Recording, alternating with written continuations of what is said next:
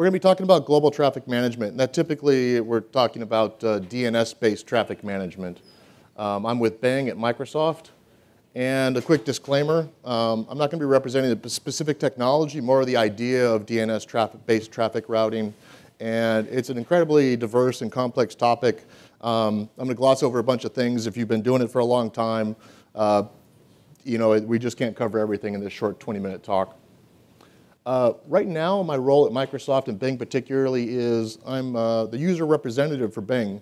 My job is to go into meetings and beat the teams up over availability and latency particularly. But previous to that, I spent about 5 years focused on global traffic routing, the implementation, day-to-day operation for Bing.com and several of our partners. During that time frame, I spent several years as incident manager, building the incident management systems for Bing and designed the incident management system we currently use. Prior to that, prior to Microsoft, I spent a couple years in defense contracting, and before that I owned a restaurant destroyed by a hurricane, and then 12 years in the Army where I lost my hearing. So if you do ask questions later, I wear hearing aids, so please use the microphones and speak up. I didn't get here alone. I like to make sure that that it's not just me up on that list, but this is what my history. And if you need to contact me, you can get there with my Microsoft, my private email. A quick survey. Anybody in the room that's been responsible for global traffic routing and willing to admit it? All righty, thank you. So from my point of view, I did traffic routing for 5 years. And then I moved into kind of focusing on users, the availability and server performance world. And it kind of changed my perspective. So I think about global traffic routing in the way a lot of people do from the pure engineering point of view, which is typically availability and performance. But then I also think about it as what does it mean to our users and getting them the response that they expect from their services, or from our services. And you have to take this into account. When we sit here, and a lot of these talks have been focused on the internals of how we run our data centers and such like that. But at the end of the day, a lot of users' reality, their news, the things that they find out about in the morning, the Panama Papers or something like that, it comes from the services that we run. You're sitting here and you're feeding people information, and if that information doesn't get to people reliably, they can have kind of a distorted view of what's going on in the world. And so I think it's important to always get back to the users when you're thinking about how you're running your services. And I wanted to kind of put that into context and look at one particular reality that happened in the past. I'm not going to say which event this is particularly, just because I avoid the political conversation around it. But it occurred a couple years ago, and it's still in the news today. I was working on traffic management at the time, and wanted to see how our systems responded to this event, much like the Michael Jackson event that Mark talked about. And I wanted to see how our queries were distributed and things like that, and see if our traffic management was working. And so I plotted the queries that were relevant to this event, and they were very common terms. And so they had background noise that would have been occurring before the event. And I plotted it before the event, through the event, and after for about a week on minute-by-minute intervals. And so this is kind of what it looked like. Let's see how this goes. So what you're seeing here is the day before the event, and this is just the normal query. These are 2 different query terms in their normal daily rate, just kind of popping up minute over minute. And then the event occurs probably right about now. And we're going to see how quickly things change. And so that's the first day. And each time you see one of these surges that come in, it's the morning news. It's the new wave of people finding out about this particular topic. And you can see the saturation we get there. It's basically everybody except maybe West Texas that was interested.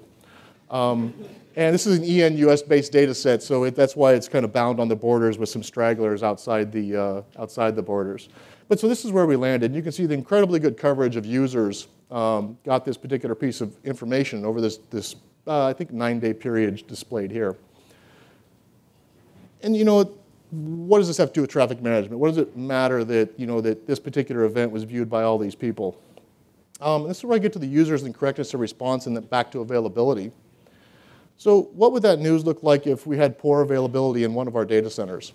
And our traffic management system didn't know what to do with it. Maybe our load feedback signal wasn't accurately reflecting the capacity in the system.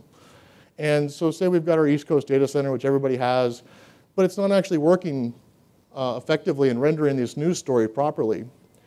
It's possible that the users that our traffic management system routed there would get a distorted view of what actually happened, like West Texas.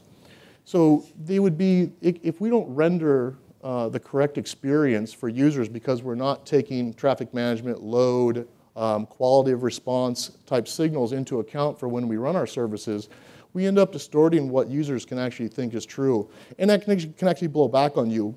You maybe, you understand that services go down, but a lot of people don't. They don't understand how we work. If they come to our site and don't see a particular news story that they saw somewhere else, they might assume that we're part of the problem, we're hiding the story. Or there's just various things that can go wrong. It can be bad for your brand to not have a reliable signal. So you have to take, when you're thinking about traffic management, think about your users, and that at the end of the day, that we run these services for our users, and that the experience needs to be reliable for them. Moving into what our team does. The talk at Netflix yesterday, they mentioned that they spend a lot of time consulting, and that's very similar to what we do. Our team historically has consulted with a lot of the product teams inside of Microsoft to try to advise them on what their current traffic management patterns are. And this is part of a matrix that we use for that that allows us to kind of gauge where they're at. And the basics of this aren't as important as kind of where the red line is at. And that's really where we look at services that have kind of basic traffic management systems versus people who are taking into account that the internet is not a monolithic thing. Below it's more like my service and the internet. We've got load feedback, a couple origins, things like that. And above it, you're talking about geopolitical constraints like tax laws, privacy, diverse origins like multiple cloud providers and things like that. Recognizing that there's nuances to the internet. It's not just one thing. And as some concrete examples, when you have a startup or something like that, you turn it on and all of a sudden you might be happy that you've got it in users from all over the world and you're just crazy about it. But then you actually start trying to make maybe processing credit cards or storing privacy data, and you realize that you actually have to legally operate in those countries. You can't just do whatever you want. Further down, maybe it's not so much a problem of legal, but you're kind of an advanced company. You've actually taken on, you use AWS, Azure, and GCP and maybe some on-premises to do some diverse provisioning. And because you want to be able to control costs, use the best provider in a region, who's got the best connectivity and such. And you need to have a traffic routing system that can kind of take that into account and get you the best bang for the buck and protect your services. Let's take the legal case as the geopolitical case as the kind of a first example. When you're operating in the United States, you've got your classic East and West Coast data centers, but you want to move into handling German users' data, German privacy data. And so you've got to, based on the current situation, you need to go over there and you need to get some data centers in Germany. Whether you get them yourself or you use Amazon or us or anybody else, it doesn't really matter, but you have to be there. And in classic traffic routing, you kind of say, I want to take this set of IPs and route them to the closest origin that's up. And it's pretty simple. Location of rev IP, location of origin, they match, you go to the closest one that's up, no problem. But when you get into something like this, you want to say, well, I really want my German-based users to go to my German data center so I can comply with those laws and make sure their data stays in country. And so whereas beforehand you had that basic, your DNS system, your GTM system just had its basic rev IP lookup. In here now you need to add kind of a layer of logic that says, well, if that rev IP was from Germany, I can use one type of config. Otherwise, if it's rest of world, use the global config. And that might manifest as, say a user from France right next to Germany, they can use the German data center. It's okay to store other people's data in Germany, but not okay to store German data outside of Germany. So you look at this and you go, well, I can use any one of those origins around the world, and that's fine. But then you get to the German config, and you see that maybe you want to just keep those users in Germany, and you don't actually want to route them outside. And I have the else fail down there at the bottom, and that can get kind of complex. Sometimes it's better to fail, depending on what kind of law you're trying to comply with. But also, it's maybe you choose to else route them back to the US and give them a degraded experience that says you can't do anything while you're in the US experience, something like that. But the point is you want to get users to the right place first and then do something special with them. So you can use GTM to try to route users into the right data centers first. This can be useful for tax purposes. There's some jurisdictions that if you serve users from outside their country, they want to charge you an extra tax, so you only want to route German users inside Germany. This is a made-up example. Germany users inside Germany because it's tax-free, but if you were to route France to Germany, it would cost you money, so you don't want to do that. So this is the kind of a geopolitical idea, and that geopolitical really can't get into the political realm when you start talking about some of the countries that want certain things blocked. Won't go into that here, a whole other conversation. So if that was geopolitical, above that we get into the diverse providers.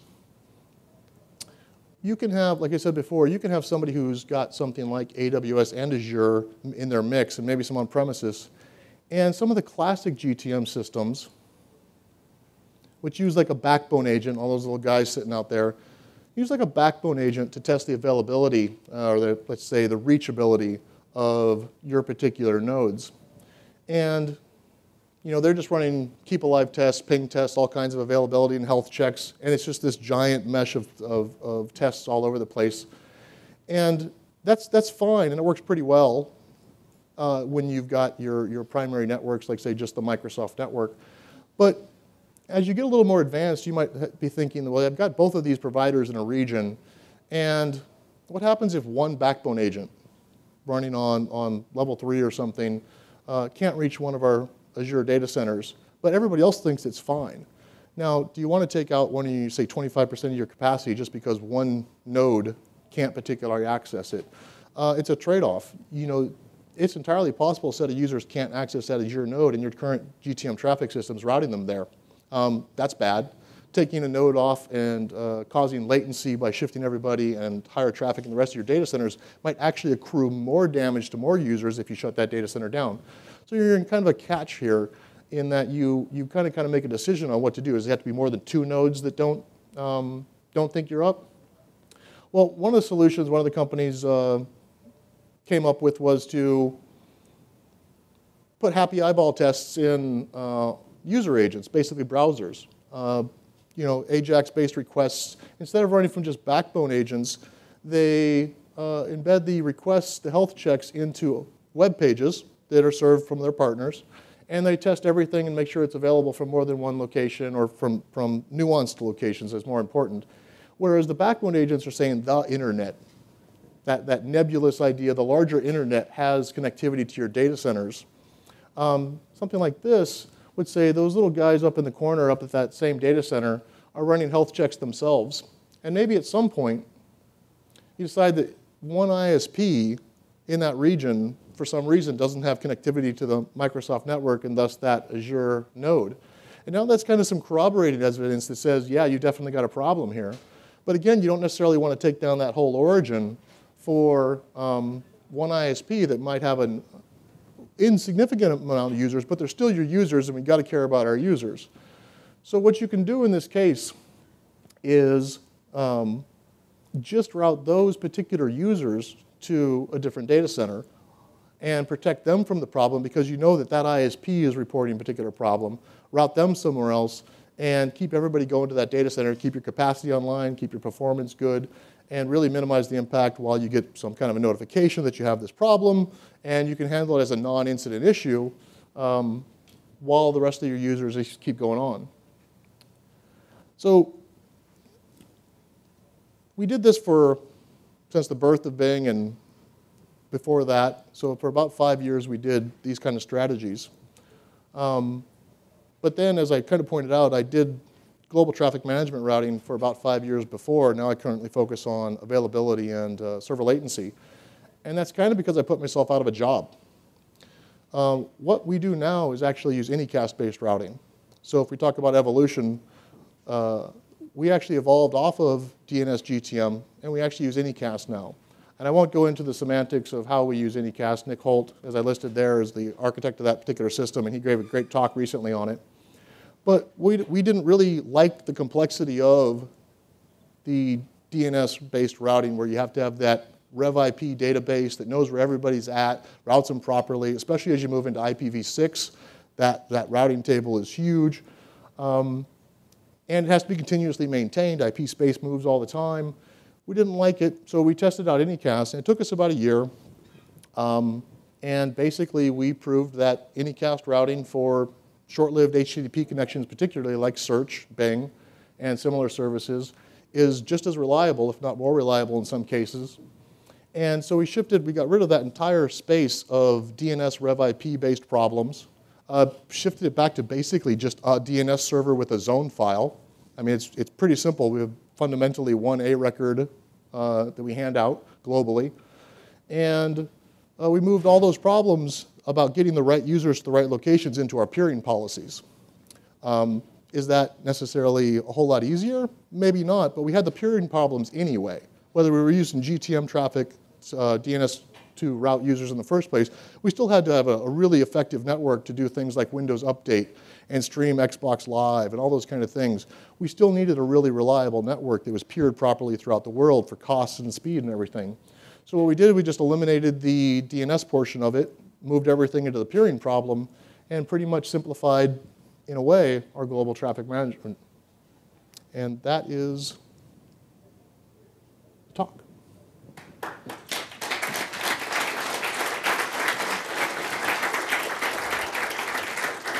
If anybody has any questions or do spike up microphone. If not, you can get with me afterwards. Talk about traffic routing for hours. Anything? Yes? Do you have any experience that you could share about traffic routing from China? Geopolitical problems. So I'll give the rough description of what we do is we isolate our primary domains because if you've dealt with that problem, you know that sometimes DNS and things like the IP spaces get blocked. So we run our China-based users on a separate domain and a separate IP space so that we don't get bleed over when there's issues. I don't want to get much more specific than that because the technical side isn't any different, it's just the issues. Can you post your email address again? I'm sorry? Can you post your email address again? Oh, absolutely, and we'll give the talk. Awesome. It'll be in the talk that's posted. Anything else? All right, thanks a lot. Have a nice day.